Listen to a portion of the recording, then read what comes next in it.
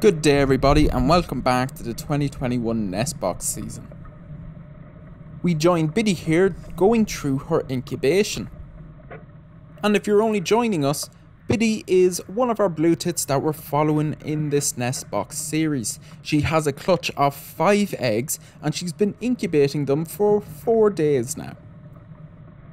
And I've mentioned that it's actually quite a small clutch.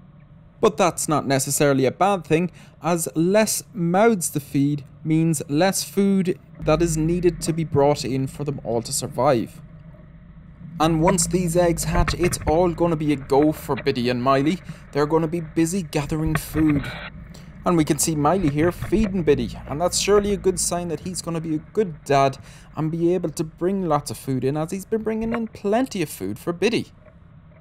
And I've had quite a few people in the comments and messaging me asking about this behaviour, as they don't see it in some of their own blue tits. And indeed, every blue tit is different. You can see him feeding her here again, and it's lovely to see, but every male is different. Some males do it more than others. Some males wait until the chicks and then they start feeding loads. So it's always different, and it always depends on the bird. And if you've been watching, you've known that we have a second nest. And I've promised you some serious nest building from this bird, and indeed she doesn't disappoint. But unfortunately, not on the 28th, she only visited once throughout the day. So the following day on the 29th, we see Biddy here getting breakfast in bed. And this really is the height of activity in the Biddy and Miley nest. As this is the calm before the storm. This is where nothing really is happening for us to watch too much, as Biddy is really just incubating her lovely little clutch of 6. But thankfully we have a second nest to keep us entertained during these quiet times of incubation. And I did promise you some serious nest building from that nest. So as Biddy settles down for that day, what happened in the other nest box that day? Well, we see them arrive bright and early, and there is indeed a huge amount of work done this day. And I had mentioned we needed a name for these, and I've got plenty of suggestions and ran a small poll on Facebook, and we have a winner. So I'd like to introduce you to Mork and Mindy. So this is Mindy, our female bird, and she's going to be known as Mindy from now on. And the male bird of this pair is going to be called Mork. And I want to thank everyone who threw in the suggestions. I ran a poll for the first 5 and this came out the winner. And as luck would have it, it was actually Deirdre who named Mork and Mindy this year, and it's the same Deirdre that was with us last year and named Biddy and Miley. So thank you, Deirdre, for sticking with us for the whole year. I also want to thank everyone else who threw in suggestions. I personally love interacting with yous, and it's great to see that people are interested in the birds that are just happen to be nesting in my back garden. So thanks as always, and we'll get back to Mork and Mindy building their nest. So after being absent on the 28th, Mindy came back in on the 29th, and she was making up for lost time. She was really getting into her nest building and bringing in a huge amount of material. And she's a much more tidier bird than Biddy. Biddy is a scruffy looking bird at the face, and indeed getting scruffier as the days go on. I am actually worrying a little bit about her health, but we can see Mindy here is a fine looking bird, and she's quite a big female. When the male pops in Mork beside her every so often, there's not a huge size difference.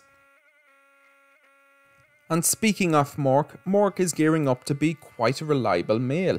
He's been bringing in tons of food for Mindy right from the get-go, which is great to see, as it's a good indication that he'll be able to find loads of food for the coming chicks. And Mindy is doing most of her work in the morning hours between 9, 10, 11 o'clock, but then always pops in the evening as well at around 5:30 or so. You can see her in here now, and she kind of does her last finishing touches before the end of the day. Which brings us to the 30th, and we see Biddy here getting up, and she does this every morning. She gets up and takes a short little flight out of the nest box and hopefully gets some breakfast for herself. And if not, well, Miley is there to cater her every need. I did mention earlier that I was getting a little concerned for Biddy's feathers. And that is true. I have seen on other nestbox series and other nestboxes in the past, the male birds may be losing their head feathers. But I haven't seen it in females, and indeed not around the facial area. So it's interesting to see, and I hope it doesn't reflect bad health. And if indeed anyone has some insight on that, that knows a little bit more about that than me, please share it in the comments. I would love to know. So over at Mindy and Mork's, we see Mork just feeding Mindy there. And she started her day bright and early, and she gets to nest building straight away. I know I've said it a few times now, but just look how different the facial features of that bird is compared to Biddy. It really is amazing how two different birds of the same species can be so different. And Mindy seems to be in quite a rush to get this nest built. She does a lot of work. And with only being moved in on the 27th, Mindy has done a huge amount of work in 3 days, and you can see her progress already.